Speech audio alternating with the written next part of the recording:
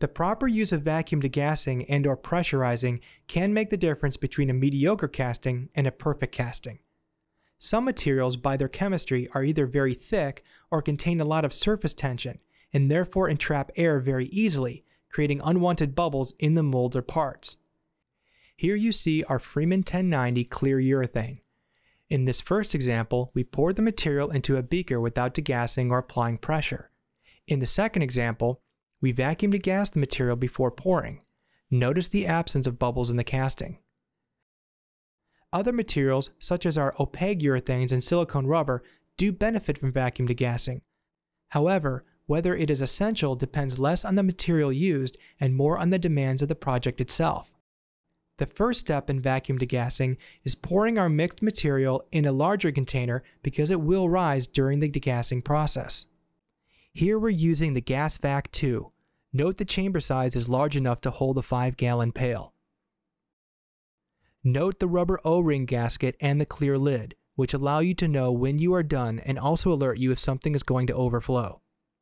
We start the pump with the valve open. Notice we can still lift the lid. Now with the pump warmed up, we close the valve and the gauge immediately shows the negative pressure created inside the unit.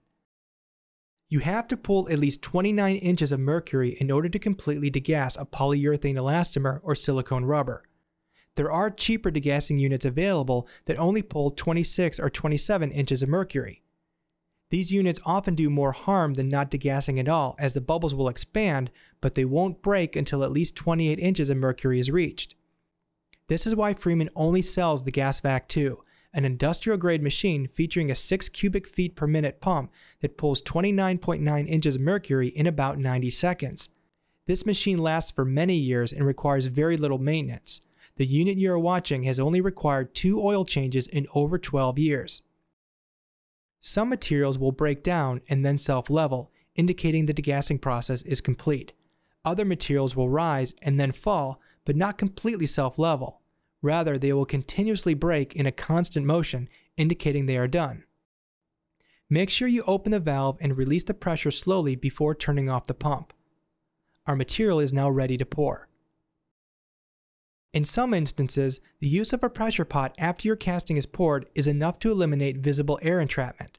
While not practical for large castings, a pressure pot connected to an air compressor will squeeze air bubbles in a casting into a virtually undetectable size. However, your casting must stay in the chamber until completely solidified, which may be overnight. When using a closed mold, we often use both vacuum degassing and pressure, since the pressure pot also assists the urethane in filling the entire cavity.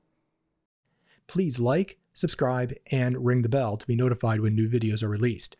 This particular video is part of a much larger set of videos, originally released as a DVD, but now available in our extensive online video library, which you can view for free at freemanvideos.com.